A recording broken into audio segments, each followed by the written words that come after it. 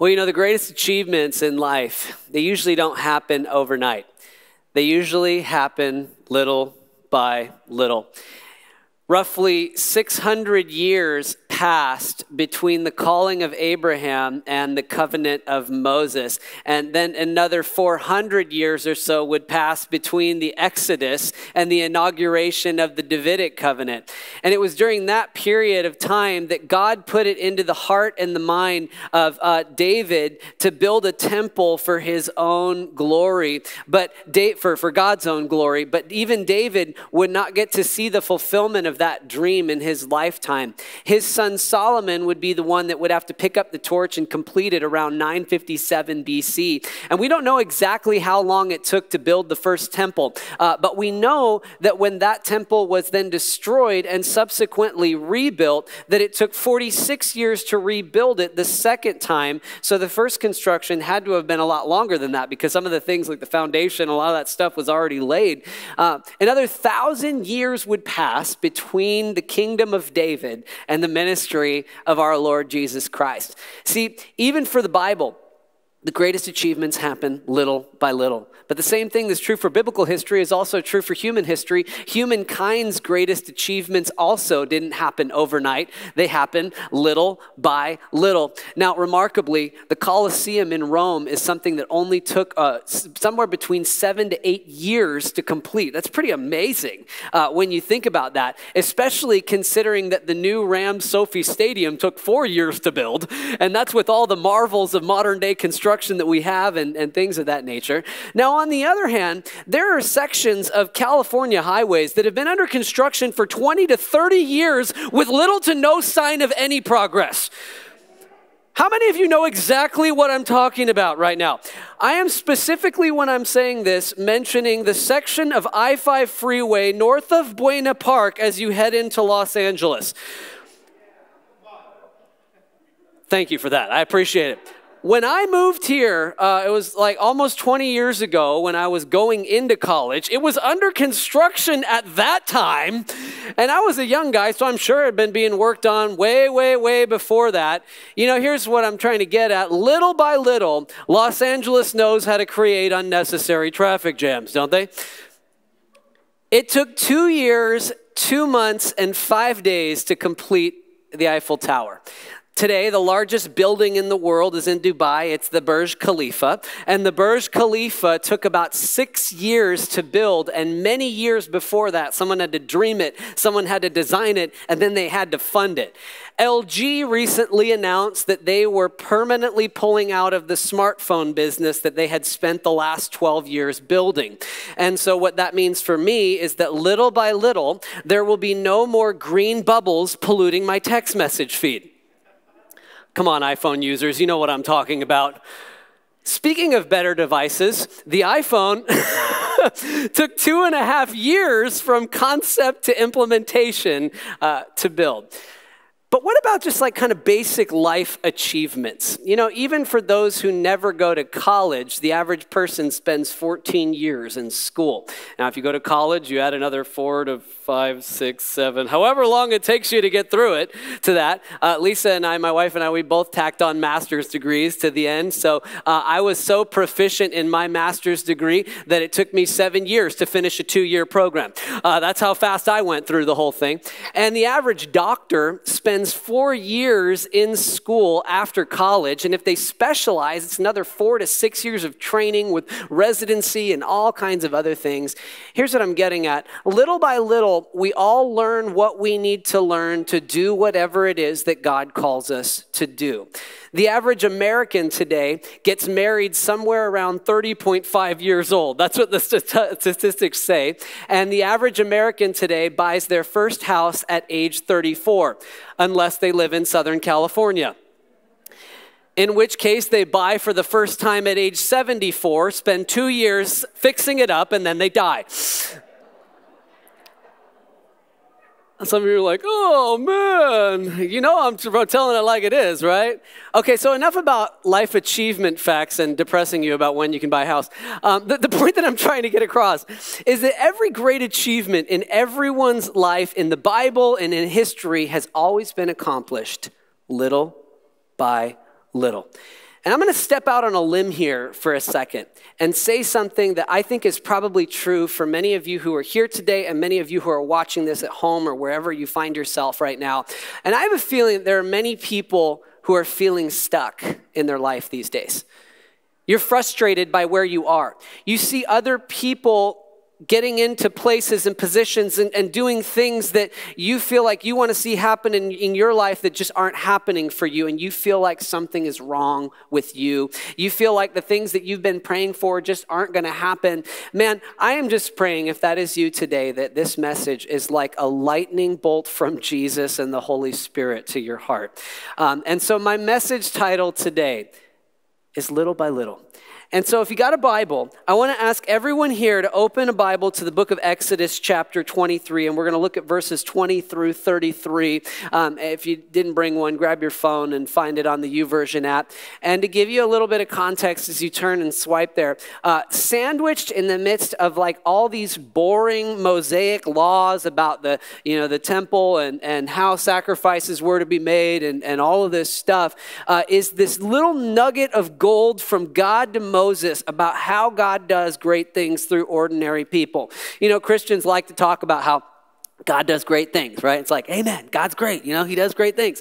But what I love about Exodus 23, specifically verse 30, is it tells us how God does great things through ordinary people. And it even throws this little phrase in there that you're going to see, little by little. Now, of course, there are cataclysmic events in all of our lives and also in the Bible. But even in those, I would argue that there's a backstory that built up to those cataclysmic events that was a lot of little series of events. See, events are never isolated events in and of themselves.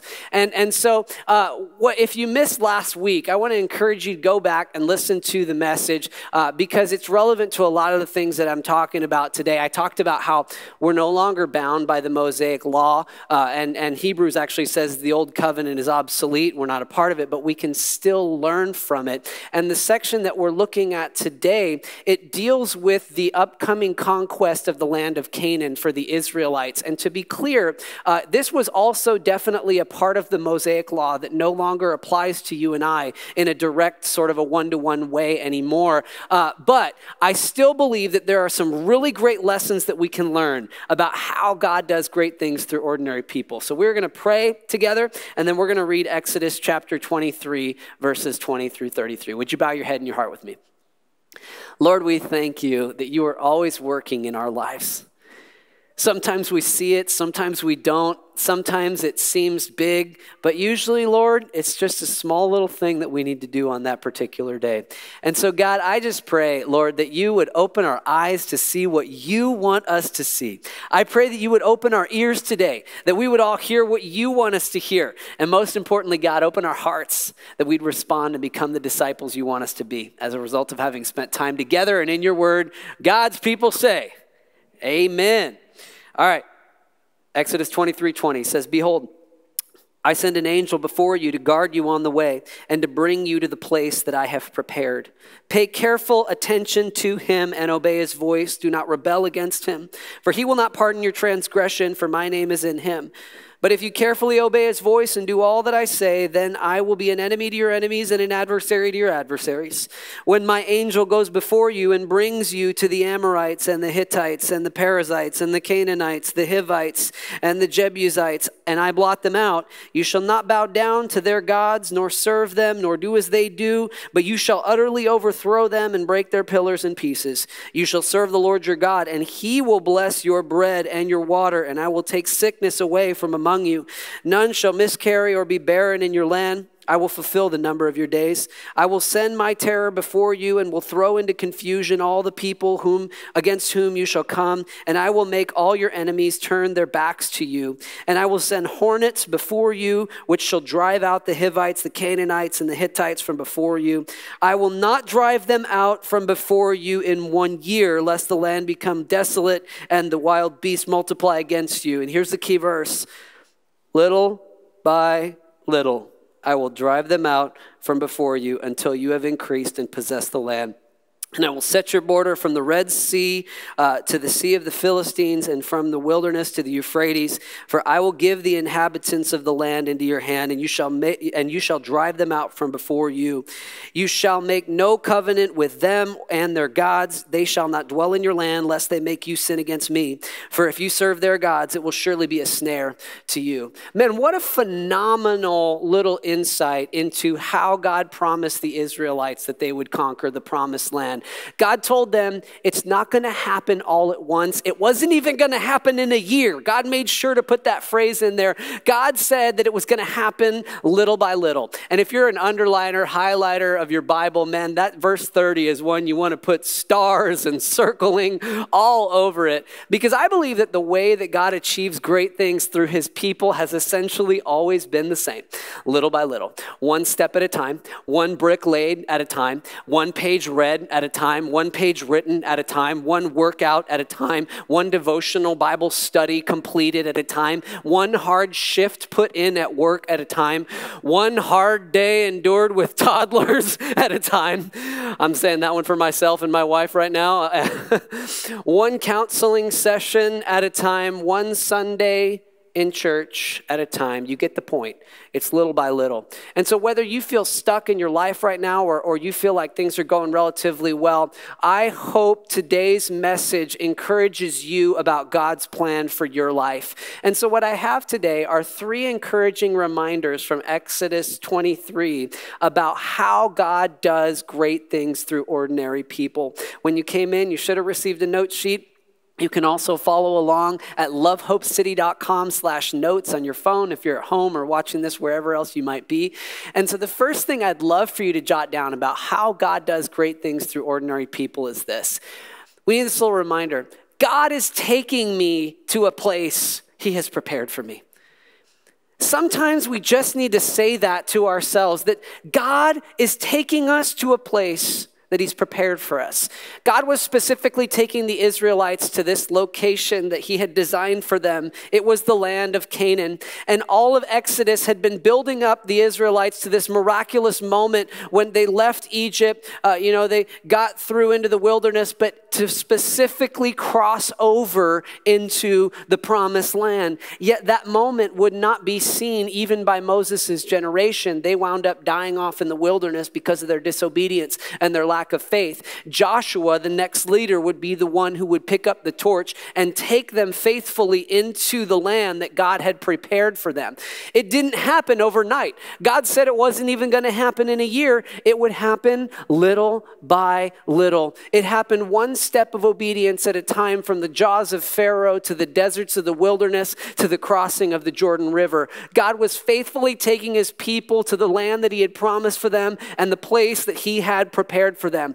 And I'm sure there were lots of times when the Israelites' march in the desert did not feel like God was taking them to the land of milk and honey. But God was taking them to the place that he had prepared for them. Little by little. Some have suggested that the journey through the wilderness could have been accomplished in as little as 17 days. Now, I think that's definitely true for a smaller group of people who are seasoned hikers, but you have to remember that these were like 1 million Israelites. They had children, they had older people, they had livestock, they had all of their belongings. Imagine if you were carting all your stuff through the mountains. It would take you and I a while to get through as well. So you can understand why it took longer. I doubt that they could have pulled it off in 17 days, but I'm sure nobody predicted that it would have taken 40 years to get into the land.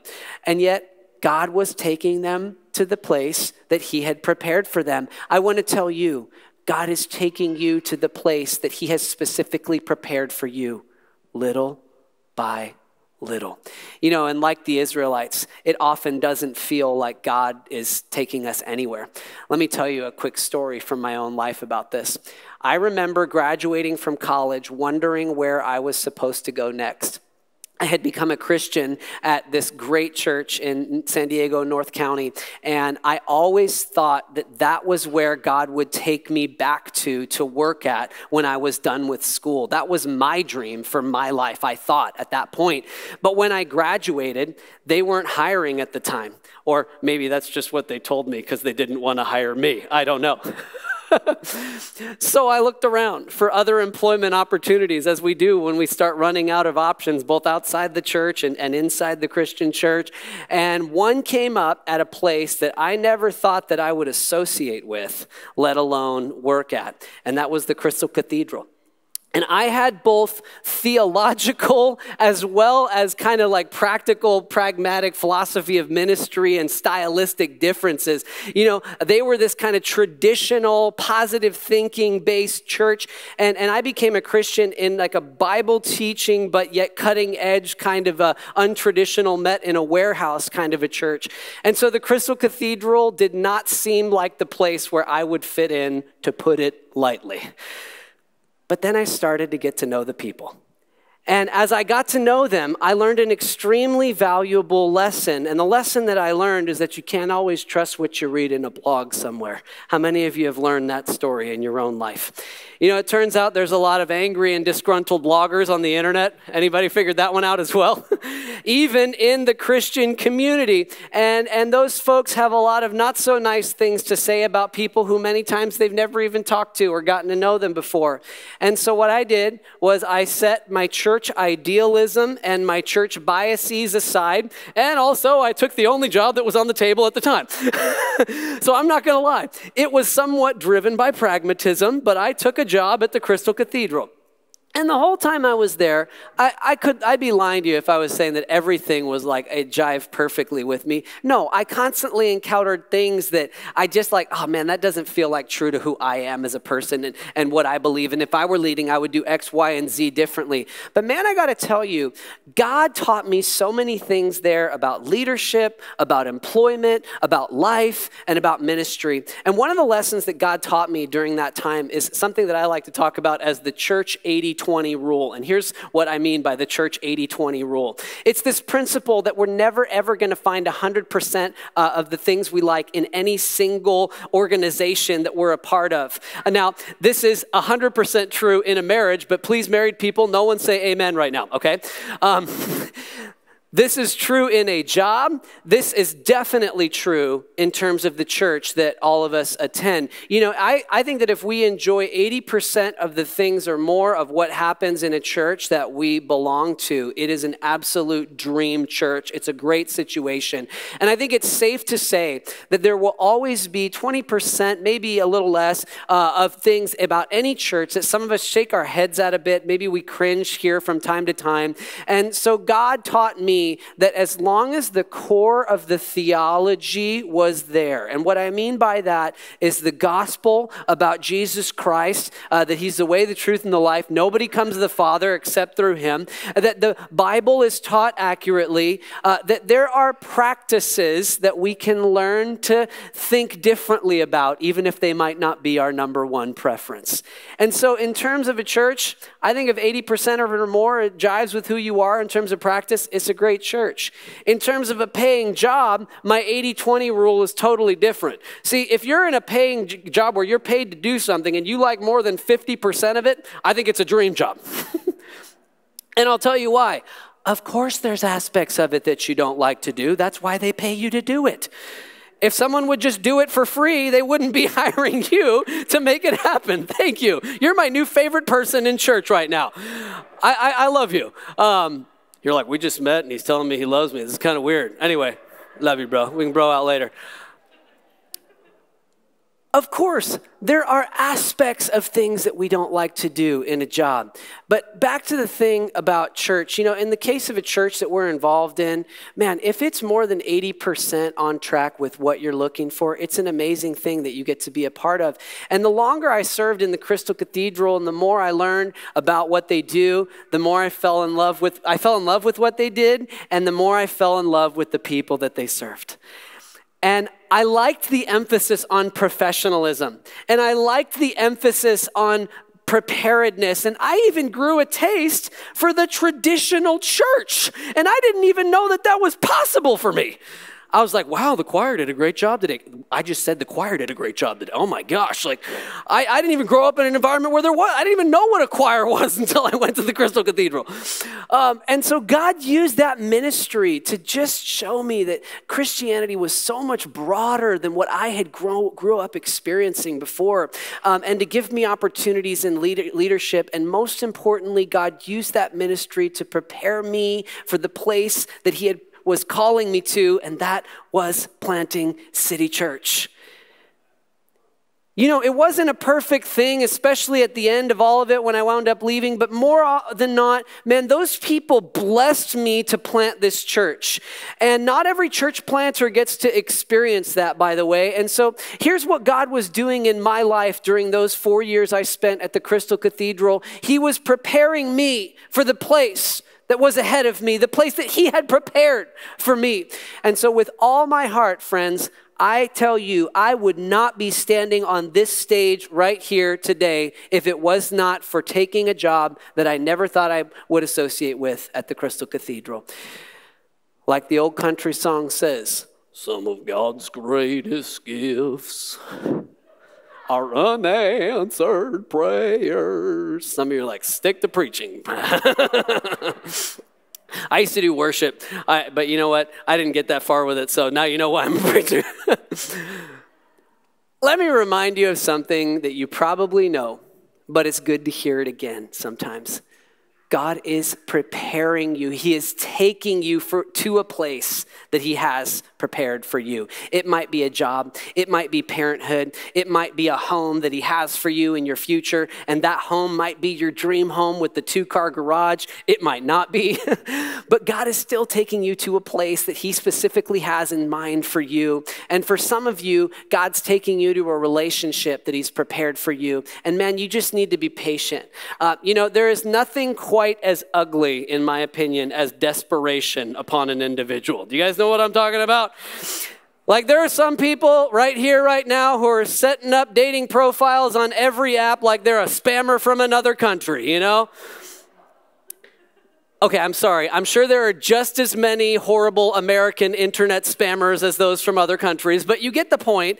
The point that I'm trying to communicate is not that I'm against online dating, actually, because interestingly enough, most of the couples who I do weddings for today met online. It's like 60 to 75%. So I think it's great. The point that I'm getting at is sometimes we just get too antsy, and it becomes obvious to everybody around us but us that we need to just settle down and trust in the Lord where we're at a little bit. So I believe with all my heart, if you are living an obedient life right now, wherever you find yourself in terms of everything God has set out in the Bible, man, you can rest. You can just trust that you are right where he wants you to be. You can trust that he is preparing you for the place that he has ahead of you. And there is nothing we can do to accelerate the timeline of God.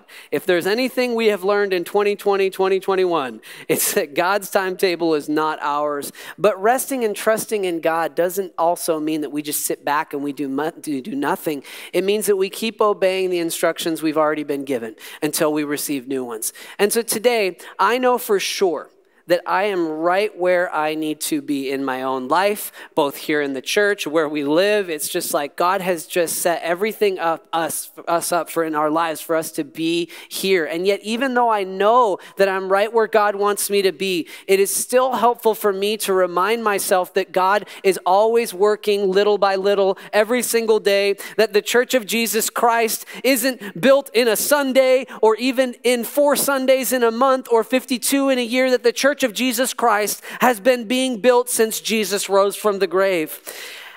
And I get to be a small part of that plan. You get to be a part of that plan for your life. You know how it happens? It doesn't happen all at once. What does the Bible say? Help me out. Little by little. And at the same time that I'm making the point that God is taking us to the place that he's prepared for us, I have to clarify one thing.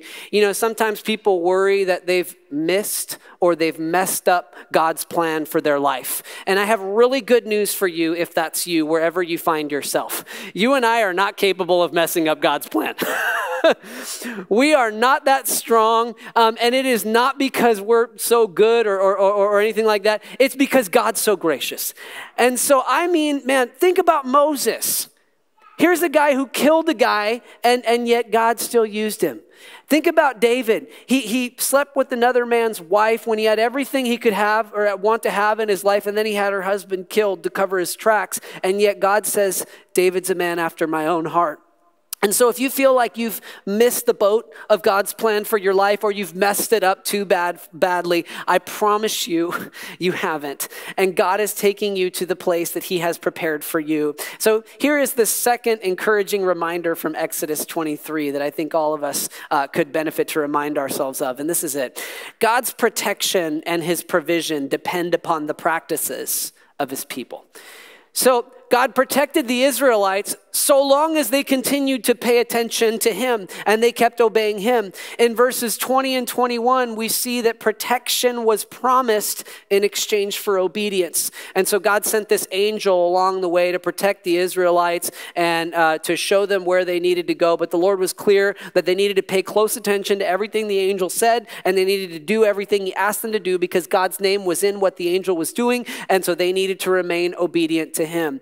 In verse 25, we see that the provision of bread and water were even promised in exchange for obedience. And then in verse 26, we see that God's protection for the Israelites even included their health. And God told them he was going to take away all their sickness. And God told them that none of the pregnant women would miscarry during this time. And God wanted to make sure the Israelites knew beyond a shadow of doubt that he would protect them so long as they continued to pay attention to and to obey him. Now, at this point in the message, this is where I have to remind us that this is a lot of Mosaic covenant stuff that I don't believe applies to us in a direct one-to-one way in the same way that it applied to the Israelites at that time under that covenant. In fact, I've known many Christians over the years who God has not healed, and yet the healing that God did was in their heart. You know, my wife and I went through many miscarriages in our marriage before we wound up being able to conceive and have kids. And we felt like we were really being faithful to the Lord at that particular season in our lives. And so I believe we need to be careful giving folks struggling with sickness false hope that actually stems from a misunderstanding of which covenant Christians currently operate under. We are no longer under the Mosaic covenant. We're under the new covenant in Christ's blood established on the cross. And I already mentioned it, but last week in Hebrews, we referenced that covenant is obsolete, is what Hebrews tells us. Okay, so some of you are sitting here and you're thinking, okay, so what then does apply if it's not in a one-to-one direct way? Here's what I think. Even though it's not an every time and every place kind of a promise, the general principle that God protects us and that he provides for us as long as we continue to pay attention to him and to obey him, man, I believe that is as relevant to you and I today as ever. You know, provision might not always translate into wealth. Sometimes it does. Praise the Lord when that happens.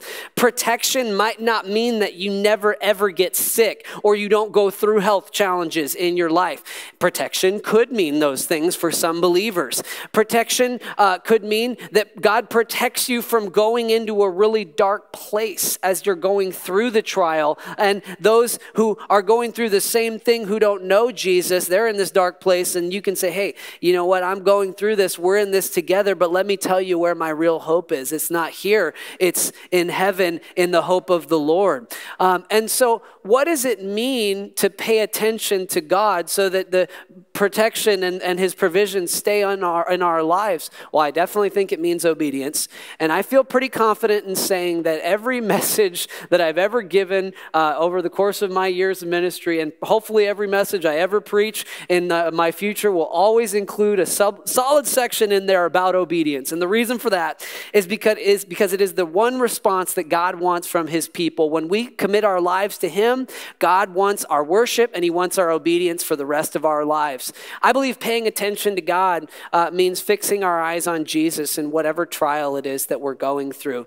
You know, it says that as Jesus went to endure the cross in Hebrews, it says that he did it with joy. in his heart because he fixed his eyes on his Father. And think about that. He was about to be tortured. He was about to be killed. And yet he fixed his eyes on his Father and he endured the cross with joy in his heart. Sometimes God will allow bad things to happen in our physical bodies because we live in a fallen world. But God will protect our hearts by giving us joy through the trial. You know, all this being said, I got to say something else. I still believe God is our healer. Amen.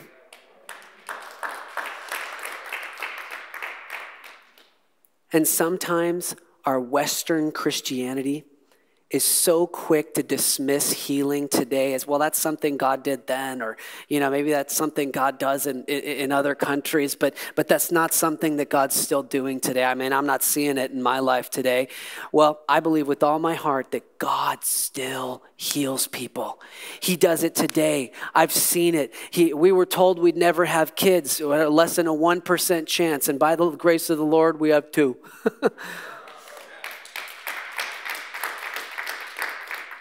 He's our healer. And you know, sometimes God does it all at once, but you know what happens a lot of the time? Little by little. And so if you're here today and you're dealing with an infirmity of any kind, here's what I want to remind you of. Jesus is your healer. Come to the cross today, and what is true in terms of his ability to save our souls from the darkness of separation from the Father is still true in terms of his ability to heal our bodies. And so the difference, in my opinion, between what we just read in Exodus, where there's this promise, it says, if you obey me, you're never going to get sick. The women aren't going to miscarry. The difference between, in my opinion, that kind of a covenantal system and what we're under today is simply this. See, our posture as new covenant believers is that we have faith for healing. We ask for healing. We know who God is. We know he's the healer. But at the same time, Jesus modeled the most important 4 words that we could ever remember. Your will be done. God, if I'm supposed to, Lord, you know I want a new job, but your will be done. God, you know that my friend over here is sick and we're praying for her healing, Lord, and we have faith that you can do it, but Lord, your will be done. God, you know that I have some needs in my life right now. Lord, you know that I'm not exactly where I want to be, and Lord, the things that I'm wanting in my life may not even all be bad things, but Lord, your will be done. You know, at the same time, God's provision and his protection, it depends on our practices. And so our part is to pay attention to God in the process. Our part is to be faithful to what he's asked us to do, that we know in the Bible, he said, listen, this is what a Christian life looks like. This is how you're supposed to lead your life today. And so it's so important, if we want to ask God for stuff, if we want to think about how God works little by little, that we remind ourselves that his protection and his provision depend upon the practices of his people. Here's the third helpful reminder from Exodus 23 about how God does great things through ordinary people. And man, I just hope this just sinks into your heart today. Keep plugging away. God's not done, and something good is always coming around the corner. You know, verses 29 and 30 show us how God pushed the Israelites into the promised land little by little, and he pushed the nations out little by little. And for the Israelites to go in, the nations needed to go out. Now, of course, we knew that God was capable of wiping out the nations with a solid sneeze, if that's what he wanted to do, which, by the way, is a great way to clear out a church building in 2021, right? Just have one solid sneeze in the room.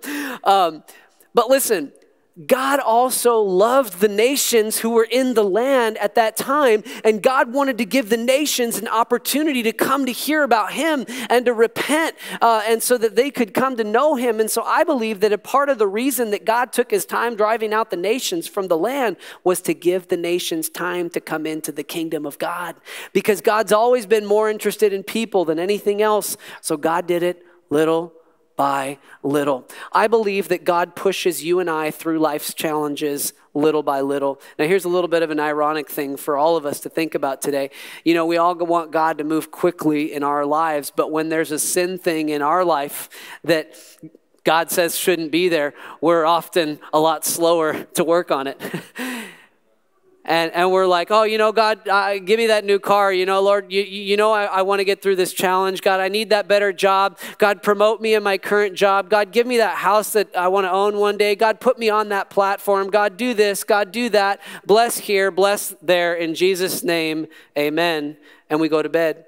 And then we get upset when things don't move so quickly, and yet we move so slowly with basic things that God said, I've given you the tools and the resources to actually have victory in some of these things in your life. So for the Christian, I believe with all my heart that good things are always ahead, little by little. The picture in your life right now might not look so good, but God can help you take some steps today so that the picture looks a little better tomorrow. And God wasn't done with the Israelites. The promised land was just around the corner. God was encouraging them to keep plugging away. Little by little, they'd make it in. And God isn't done with you. Little by little, something good is coming around the corner in your life. What if I told you today that you might be one or two small yet consistent changes away from transforming your life in the next 1 to 5 years? It's been said that a waterfall begins with a single drop of water. Malcolm Gladwell says it takes an average of 10,000 hours for someone doing something to actually become proficient at it. It's been said that the journey of 1,000 miles begins with a single, help me out, step. Ancient battering rams were known to take 1,000 hits before they could knock the doors of a castle down. And imagine if you get there and you start knocking. After 50, your arms are getting tired and seems like you're not getting anywhere. After 100 to 150, but by that 1,000th hit, the doors finally break through. See, it's little by little that the promised lands of life get taken. We are all works in progress. I can't expect Nigel and Emerson to start doing the dishes just yet. I can hardly get them to pick up their toys. And so when I see them put one toy in the bin that it is actually supposed to go into, it's like, yes, you did it. We throw a party in our house. Because I know that it's a little evidence of them maturing in the right direction, to be the kind of people that pick up after themselves, that learn to take care of the things that they're responsible for. It's little by little. Psalm 119, 105 reminds us that your word is a lamp to my feet and a light to my path. And I often like to remind you guys that when I share about that verse, that the ancient oil burning lamps, they didn't have, the flashlights we do that illuminate a long ways away. It was only enough to illuminate a few steps that were right in front. And so the principle that God was getting at when he was saying that was that when we open his word, God's not going to show you the whole picture. What he's going to tell you is the steps that you need to take that day. And so God knows that change happens incrementally for us all. Sometimes we think we're ready for a blessing and we're praying for it, and God's like, I know what you're really ready for, and you're not there yet. And so God lets it just kind of play out a little slower sometimes in our lives. I love how the book of 2 Corinthians chapter 3, verse 18 puts it. This is putting it in spiritual terms. He says this, 2 Corinthians 3:18, and we all with unveiled face, beholding the glory of the Lord, are being transformed into the same image from one degree of glory to another. For this comes from the Lord who is the Spirit. So what he's getting at is that we're all being transformed. I love that idea, from glory to greater glory through the power of the Holy Spirit. And so I just want to remind you to keep plugging away at whatever God has set in front of you. God is not done. Something as good is always coming in your life, little by little. And so this is a great point in the message for really all of us to ask ourselves this one simple question. And this is it. What little steps do I need to take or start taking today? For some of you, the promised land that you're praying for is employment related. And some of you want clarity about what kind of job you're supposed to have one day, and you feel confused. And some of you are like, man, just give me any old job and I'll take it in Jesus' name. Some of you are in a job and you want a different job. Some of you keep hoping to get promoted within your current job and it just doesn't seem like anything's happening. Well, here's a thought. Get to know some people who are doing what you're hoping to do. Ask them some questions, what did it take for them to get there? What kind of training seminars or schooling did they have to go through? Do they have anyone they know who's offering, or hiring a position that you may be able to connect with in some way? Go to a headhunting firm. Take a step. For some of you, the promised land that you're praying for is possession or financially related. You might want to get out of debt. You might want to pay for college or pay off college that you've already paid for. Maybe you want to own a house one day. Or maybe you want to build up your savings today so that you feel a little bit more secure where you are in your life. Start taking small and consistent steps, and you will be amazed at what God can do over the next 1 to 5 years. It's not going to happen all at once, but little by little, the Lord is going to bless you. For some of you, the promised land that you're praying for may be health related. And so if that's you, I just want to encourage you to research every fruit juice, every vitamin cocktail, every drug, every diet program, and every exercise routine that's out there. Try them all until you land on something that seems to be helping in your situation. And here's the deal. If you're doing everything you know how to do, and you can honestly say that you've tried everything you need to try, man, you can rest in knowing that God's going to do what he wants to do in your life. And that's where that surrender piece comes in, where we do everything we can do, and then we release it to God and say, now you do what only you can do. For some of you, the promised land that you're praying for is relationship related. Maybe you feel like you don't have any close friends, or you don't have enough close friends. Maybe today even, reach out to some people here in the church, invite some folks to lunch and coffee, get to know them. Don't expect people to come to you, and be the friend that you would wish someone else had, and you watch God send you the friends that you're supposed to have. Some of you may want to be married someday, and you don't even know where to start. I just want to encourage you to be who God wants you to be today, and focus on that day in and day out. And I can't promise you that God has a spouse for you. I've heard people who, will say, oh, if it's in your heart 100%, it's from God. I think more often than not, it probably is. But I know folks who wanted to get married and never, that situation never worked out for them. But here's what I do know for you. Psalm 37:4 says, delight yourself in the Lord, and he will give you the desires of your heart. And whenever I preach on that verse, I always remind us that we, as we delight ourselves in the Lord, his desires become our desires. And so really what happens is your desires change to become his desires. And so slowly but surely, God will give you the desires of your heart, because your desires are his desires. And so whether or not those desires for your future mean a spouse or not, I don't know. But I know that we can rest when we're delighting in the Lord. For some of you, the marriage that you currently have is not where you would like it to be. And here's what I would encourage you with today, if that's you. Man, take a small step to being the spouse that you're supposed to be today. And you just focus on being the husband or the wife that you're supposed to be today. And you just keep doing that day in and day out, years on end and years on out. And you watch what God does in your marriage. For some of you, the promised land that you're praying for is maybe something more internal and heart related. You're worried about stuff that you shouldn't be worried about. And Jesus says, don't be anxious about tomorrow, because tomorrow is going to be anxious for itself. Sufficient for the day is its own trouble. So you just focus on today. Maybe some of you are having a hard time forgiving someone, and Jesus will help you today to let it go. Galatians 6:9 reminds us that we need to not grow weary in doing good, and that if we remain faithful to what God has called us to do, that we will reap a harvest in due season. Friend, I just want to encourage you, don't give up. Keep plugging away. God is not done. Something good is always coming up right around the corner, little by little. Let's pray.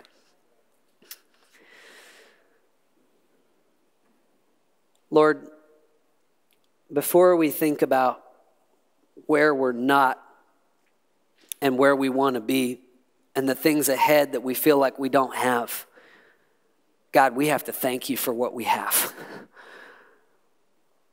Lord, I don't even know how I'd be here without you. I'd be gone. I'd be dead, Lord. I'd be following my own desires. And so, Lord, we thank you for your provision. We thank you for your blessing. We thank you for our families. Lord, we thank you for this church. God, we thank you for the generosity of Christians to continue to pave a way so that a place like this can exist where the word of God is taught and where you are praised and worshiped so that we can continue to hear from you day in and day out. And Lord, as we surrender our futures into your hands, God, give us a sense of what little by little means for today. And if you're in here today and you've never made Jesus the Lord of your life, and you genuinely were to walk out these doors and you don't know if you'd go to heaven, I believe with all my heart that God brought you here today to settle that question once and for all. I'm here to tell you God promises to forgive you of your sin, to adopt you into his family, to fill you with his Holy Spirit, and to give you an eternal life. There's only one catch. Jesus wants the steering wheel of your heart. And so if you've been window shopping God and the Bible and the claims of Christianity, today is your day to step across the line and become a Jesus follower. And so if that's you, just pray this prayer with me. Lord Jesus, thank you for dying on the cross for my sin and the sins of the world. I believe you died there. And I believe you rose from the grave so I could have everlasting life. Lord, come into my life. Forgive me of my sin. Fill me with your spirit and give me the power to live this life for you. God, I'm tired of running. Here's the steering wheel of my heart. Take over. In Jesus' name, God's people said, amen.